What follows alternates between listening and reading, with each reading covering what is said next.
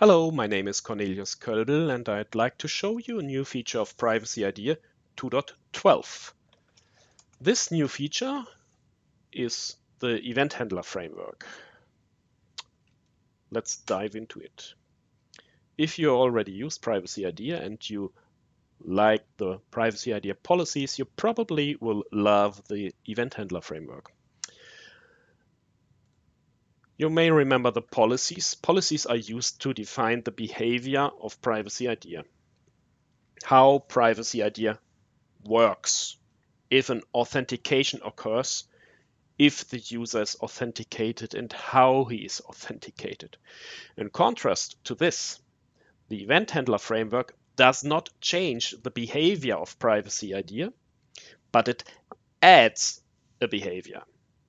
If a certain event occurs, now you can trigger a new action. This is achieved by event handler modules. Each API request represents an action, each API request represents an event. Now you can, I show you a definition, now you can attach an action that is defined by a handler module to a list of events, which means during token initialization, token init, the token initialization works as usual, but in addition, now the user notification handler module defines an additional action, sending an email. This way you can add certain actions and define new workflows in privacyIDEA. In this simple case, we defined that if an administrator initializes a token, the user notification handler module should send an email. The handler module defines a list of actions, and each action comes with a list of options. And the action send mail needs the options body of the email, email configuration, the SMTP server that should be used to send the email, and the subject of the email. Okay.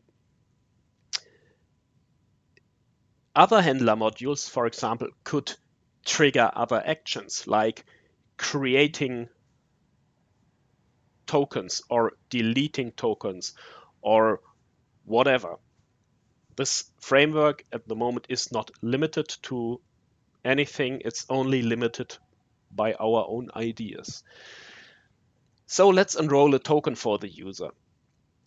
I am the administrator. I am evil. I am enrolling a token and trying to impersonate this user. So I pick the user. I pick the user and enroll a new token.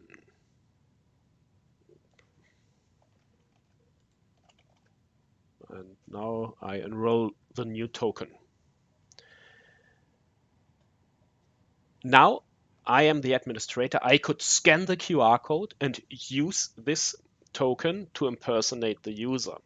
But as we see here, the user just received an email from the system that the administrator in fact enrolled a token for him. So the user has the chance to verify and to stay tuned what happens to his tokens.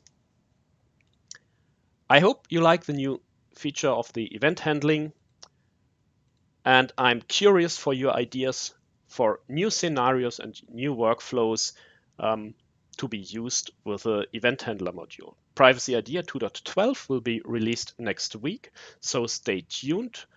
Have fun using privacyIDEA, and thank you for watching.